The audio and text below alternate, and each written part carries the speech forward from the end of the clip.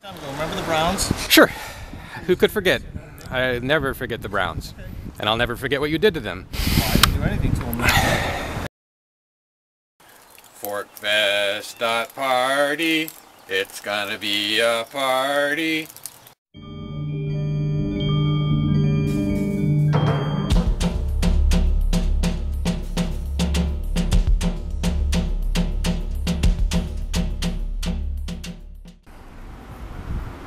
Alright. So you have no questions for us?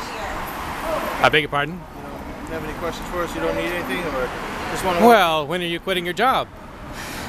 You know, as long as you stay on the sidewalk, you're good. You're more than welcome to do it.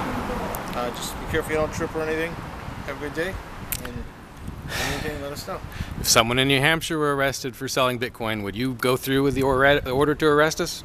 So, beautiful day. I hope you have a nice time. All right, thanks. Anything, Sorry I can't shake your hand. Do me a favor, just stay on the sidewalk, and if you want to come into the courthouse, put all this stuff down. You can't take it into the courthouse, all right?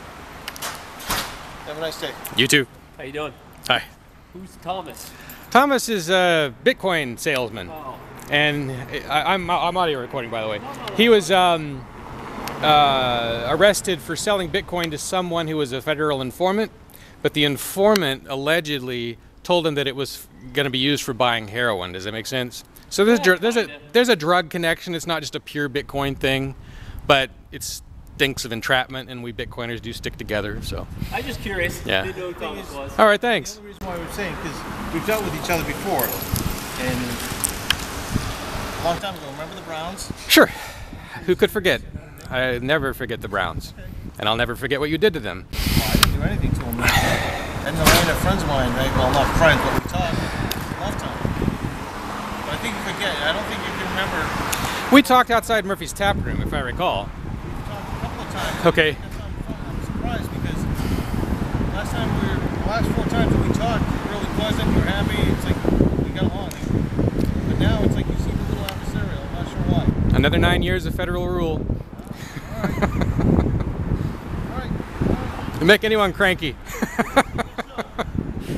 All right. Best wishes. Thank you.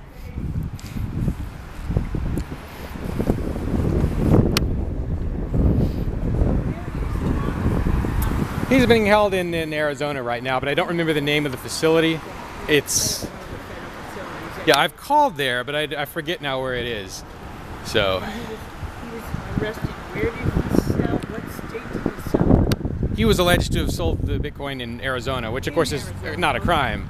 But again, it's a crime to sell to someone if they admit to being or say they're a heroin user. You know, I used to kick myself for not getting in on that Bitcoin. Because people made a killing. There's still time. It's still in a dip. I know. So. But I'm afraid that it's a long term. I can't think in long term. Thank you. All right. Well, I appreciate your demeanor.